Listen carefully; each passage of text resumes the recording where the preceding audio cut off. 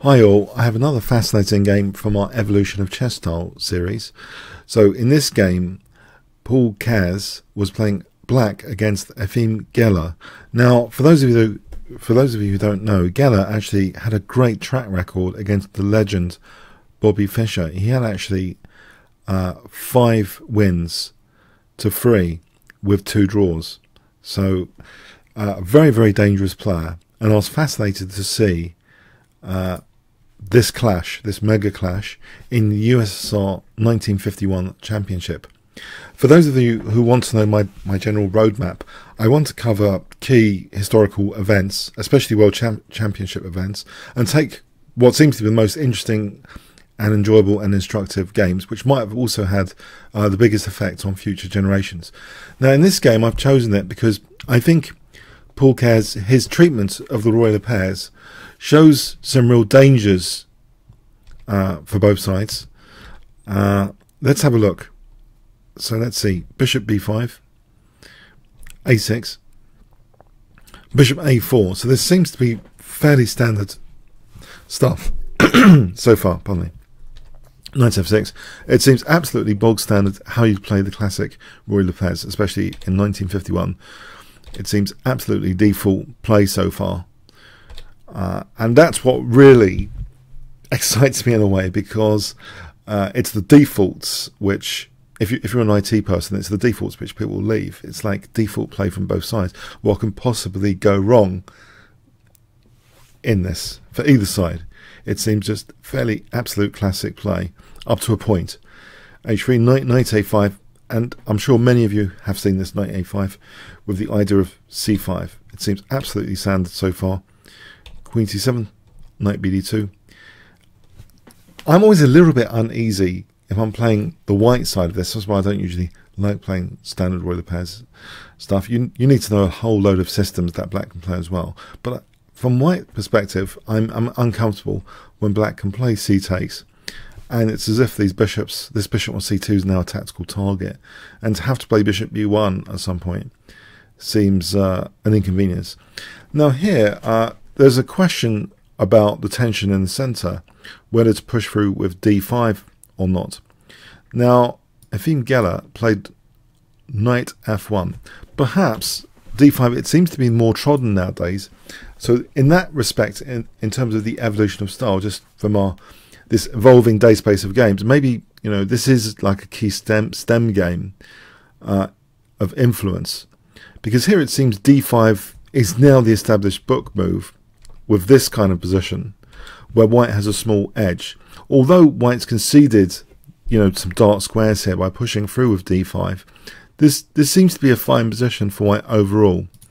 But in the game, knight f1 was played, and we have first this forcing move, rook ac8. So white tucks that bishop away, and it's here this really kind of intrigued me. Now this next move is very energetic looking, d5, and one assumes it has to be looked at with great care, because it's potentially opening up this bishop, but it's also kind of opening up this bishop to h7. So we've got g2 at stake and h7 at stake for both sides, and this huge central tension now emerging here. Now Efim played with white e takes d5. White plays e takes d5. If knight takes e5, by the way, you can look at the interactive PGN in the pinned comment of this video.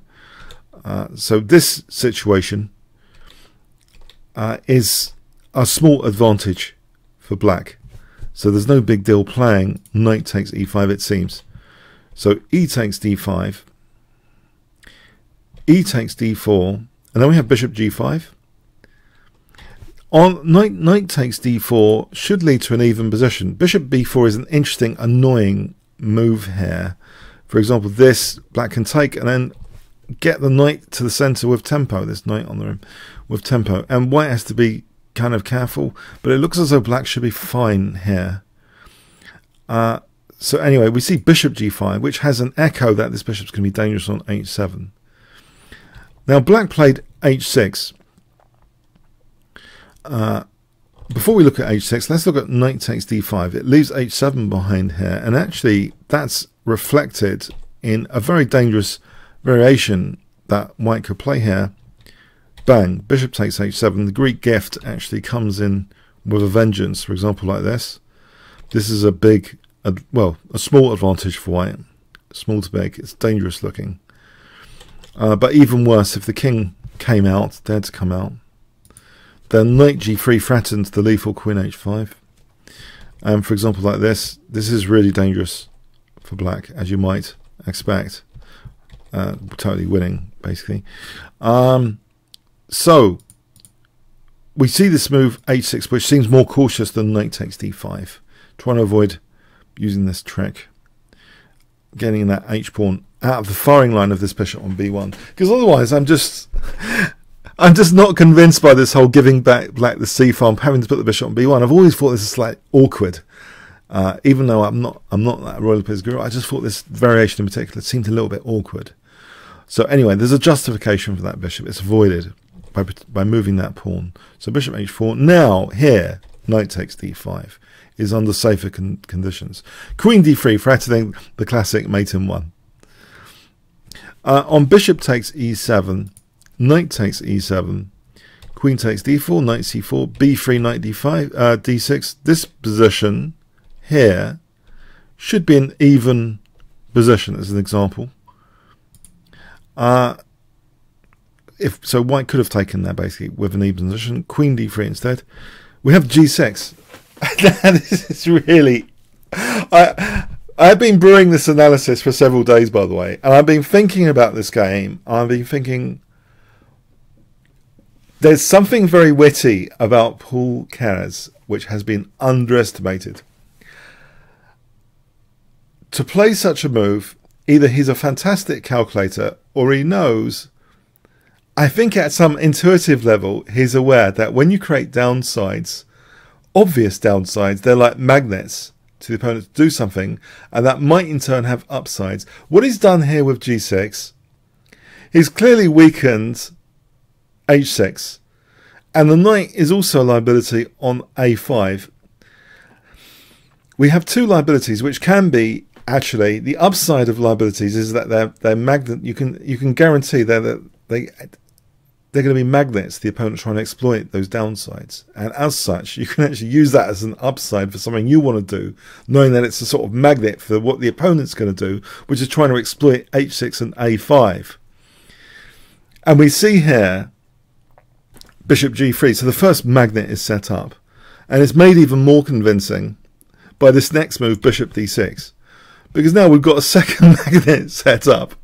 Two liabilities on both sides of the board. Is this just reckless play from Paul Keres? Because white's next move seems to tap into both. This leads to the ingenious thing. Is black losing here or what?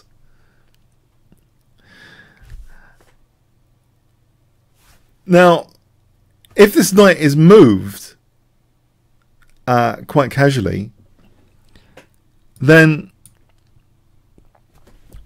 taking this pawn is not really good news. As you can see, white's definitely got a small edge there. I mean, it's possible Paul Keres maybe made a slight mistake here, and I thought he'd take a punt here on something, trying to use these liabilities and their exploitation to his advantage. If white had instead played knight takes d4, then knight f4 is a pain. For example, here, just the knight moves with tempo on the queen. It can be a disaster for white. If a more sensible move after knight f4 would be queen d2. Sorry, queen d1. But then knight takes g2. And you see that this bishop, the wrath of this bishop here, and black gets a big advantage.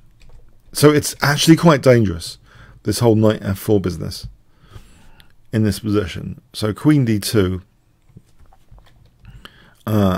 yeah, taking the queen out of knight f4 harm's way, where the bishop's actually open up as well with tempo. So it seems to tick several boxes. it's a magnetism to black's liabilities on both sides of the board. It's away from knight f4, which is a tempo gain. It's got everything going for it, hasn't it? Guess what Paul Keres plays in this position, which is genius, absolute genius. If I give you 5 seconds to pause the video.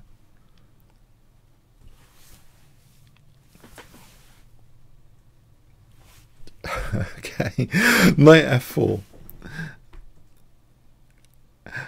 So, yeah, this bishop's wonderful. So that whole d5, it's making me think that maybe this is why the evolution of Roy Lopez theory has evolved for d5 to be a bit more popular than the knight f1, because this bishop is not shut down. And even though black is off, is giving up a piece here, which is taken, this bishop now shows its value. It takes on f3 simply, shattering white's king. Now, a very accurate play here is required to exploit this offside queen and the king safety. Knight takes h3 check is played. This is the best, I believe. If queen d7, there's rook e4, and asking that knight to move.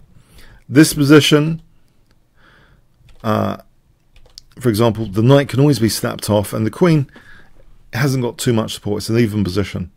But by taking out h3, things are actually more difficult for white here. On king h1, queen f4, queen a3, protecting the f3 pawn. Queen h4, it shows that the king here has got a lot of difficulty. This cuts any escape route through the center, meaning queen h3 taking h2 is much more dangerous. For example, this is a continuation also. So it's all pretty dangerous here, this whole scenario with king h1. So here, king g2 is played, and we have knight f4 check, and the beautiful coordination point is demonstrated after another repetition in this position. Queen d5, threatening all sorts. Queen takes f3 is the major one immediately, but there's also an idea of potentially queen g5, queen getting to h3 in some lines, but this seems to be the major one. White just plays knight g3 here. You might think, well, why not try and block that with rook e4? Here, check is dangerous. If king h2, then that's checkmate. If knight g3, which is more sensible clearly, then the back row, the weakness of this is that the back row, and you know, I talk about that insecurity of playing move like bishop b1 earlier. Bang, rook c1. Exploiting the silly pieces is lethal. Because here, queen h4, and we're going to get queen h3 now, which is lethal. The queen's totally offside on a dark square. Can't defend here. So, yeah. So, basically, in this position, knight g3 was chosen. On bishop e4, let's look at a few more defences from, well, this one anyway. Queen h5. So idea, queen h3 to g2. Let's say a4, queen h3. It's just mating on g2. This knight and queen is lethal. You know, we've talked about knights on f4 or f5 being really aggressive. It's like Kasparov's favourite position for a knight. So this Paul Keres game is showing in these variations already. This is a lethal combination of queen and knight.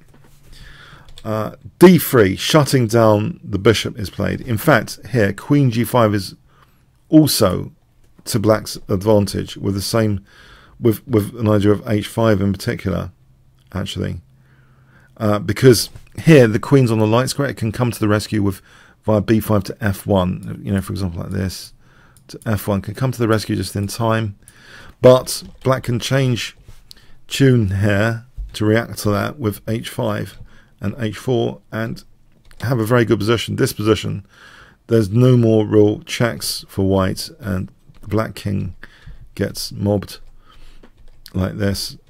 Eventually here, there's no key checks. Sorry, and the white king's had it. But d3 was chosen, which is another very strong move. We have knight e4. Queen f5, yeah, the queen just wants to go to h3. this queen's still on a dark square even. It can't even get to f1 now. It's not really that. It's pretty awkward. The rook's got the space on e1 for the queen to have retreated. We have queen b4. Rook f8, and the game ended here, actually, after this move. Let's see. The thing is, this does set a trap. If queen h3 here, then pardon me.